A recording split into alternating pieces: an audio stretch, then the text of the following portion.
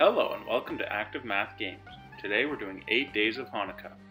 We have a few classes to shout out. Miss Newsom's kindergarten class from Oakland Elementary. Miss Mayo's kindergarten class from Pomo School. And finally, Miss Clement's kindergarten class from Edgewood Elementary. If you want your class to get a shout out, visit activemathgames.com/shoutout. So what is Hanukkah anyway? Well, Hanukkah is known as the Festival of Lights. It's an 8-day celebration by Jewish people. People get presents on each day of Hanukkah, so they get 8 days of presents. A menorah is used to count the days of Hanukkah. The candle in the middle is used to light the other candles, so don't count that when you're counting the days of Hanukkah. On the first night of Hanukkah, we use the middle candle to light one other candle. On the second night of Hanukkah, we use the middle candle to light another candle. And the third night, we use the middle candle to light another candle. And that continues each day until the 8th day of Hanukkah when all the candles are lit. So I'm going to explain how this is going to work and then we'll get started. So you're going to count the candles to figure out what day of Hanukkah it is. The answer will then appear on the screen. After a couple questions, you're going to have to stop and do an exercise for 10 seconds. We're going to do the first one together and then you'll be on your own. So what day of Hanukkah is it? You're going to shout out your answer. 1.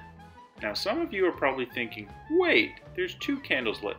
Remember, the middle candle doesn't count. It only lights the other candles. Okay, you're on your own now. Remember to shout out your answer.